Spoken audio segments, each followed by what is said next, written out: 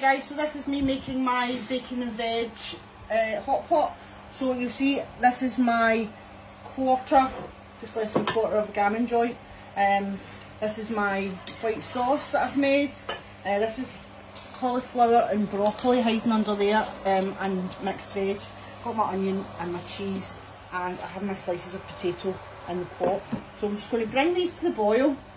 Now, I don't know if you saw the post the other day, but root vegetables, potatoes and root vegetables should be started off in cold water because they've got more fibrous outsides and they're bigger. So they start off in cold water, and once you bring that to the boil, once it's been boiled for a couple of minutes, and you put this stuff in, especially broccoli, because for it to retain its colour it only really just needs like 3 minutes, straight into boiling water, and then 3 minutes later out again. So whilst this is cooking away, I'm going to fry my onion. If you were using it, you can use bacon for this instead of ham. So if I was using bacon, I would fry it along with the onion, but obviously this is cooked already. And then I'll assemble it all. So there we go, that's my potatoes started to boil, been boiling away for a while, so I'm just going to put this stuff in. I'm just going to do it gently so that I don't get any boiling water splashing up on me. There we go. Put all this stuff through. Bring that back to the boil for like 3 or 4 minutes, and then we're ready to start assembling our hot pot. So there we go, that's my veg been in and boiling away for a wee while, and you can see that I've fried my onion and mixed it with my bacon. So I'm just going to drain these and then we'll start assembling our hot pot. Okay, so this is done, these are done. So we're just going to start assembling it. So I'm not going to be too fussy about this, because you know, you can try and make it all layered and all that, but it doesn't really make any difference. You're just wanting some of this in the bottom, and then we're going to tip out some of this. And I'm just going to flatten it down a wee bit.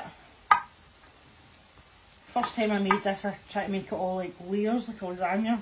Just all fell apart, took me ages. So that, and then just going to put some more of this on the top, like so. Make sure I get it all.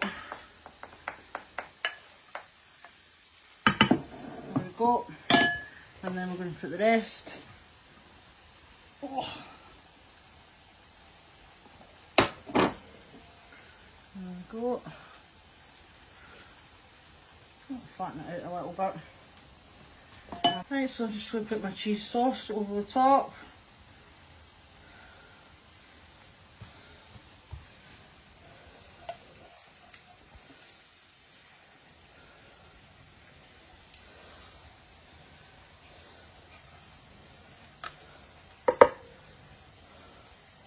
And spread it out a little bit. Like so. And then finally, well, not finally because it's still got to go in the oven, but I'm just going to melt this cheese over the top. So,